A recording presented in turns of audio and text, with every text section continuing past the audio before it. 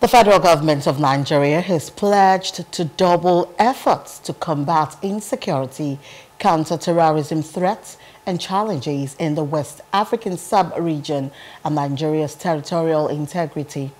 President Bola Tinubu assured the 78th Cadets Regular Army, Navy, Air Force and Direct Short Service Corps 27 Army and 31 Air Force at the passing out parade and commissioning that the military will embark on a new era of national defense and security strategy without compromising Nigerians' sovereignty.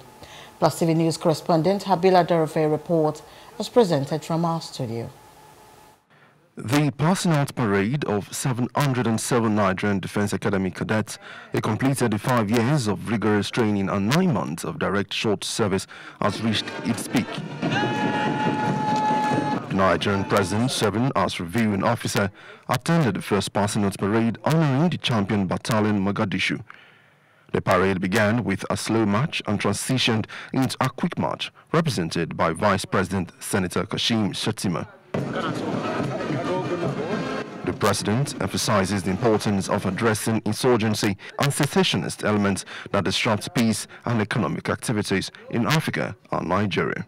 Embarking on a new era in our national defense and security strategy, and it will be driven by a resolute commitment to confront the substantial threats and challenges that confront us within the West African sub-region. I have directed all heads of defense and security institutions to unite in their efforts to protect our nation's integrity and well-being. And as chairman of the ECOWAS, we are diligently working to enhance our regional conflict management and development mechanisms, to forge a path towards a greater peace, stability, and progress across West Africa and beyond is not negotiable. Secessionist elements disrupting the peace and economic activities of the good people of the Southeast, or doubling up our efforts in winning the counter-insurgency in the Northeast, and whether in pursuing normalcy in the Northwest. He noted that the globe is quickly advancing in revolutionary technology and that the country will work to raise excellent heroic men and women rather than just average military defenders to guard our beloved country.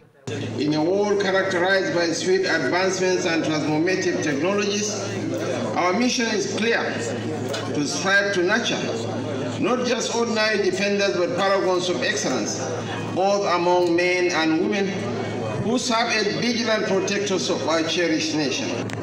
We are implementing programs and policies to empower our citizens to combat the challenges of poverty, criminality, and terrorism. From preparing for the food security crisis triggered by the Russian-Ukrainian war, to responding to banditry attacks on farmers, natural flood disasters, and the repercussions of military coups, this administration has remained vigilant in devising solutions to mitigate their impact and enhance national security. The president congratulated the newly graduated cadets for the successful military training, urging them to be worthy ambassadors to defend the nation. Our hope is this spectacular proof that they have received superior training that equips them with a distinct advantage to safeguard the nation's security and advance our collective future. The future of this our great country doesn't only rest upon the valor of these young patriots. If we must take the central stage in protecting our people, this academy must access the support it requires to invest in scientific research and technological innovations and develop prototypes and concepts that align with the federal government's local content policies. Nigeria Defense Academy, established in the year 1964, has graduated 21,140 officers, including 478 from sister African countries, since its inception.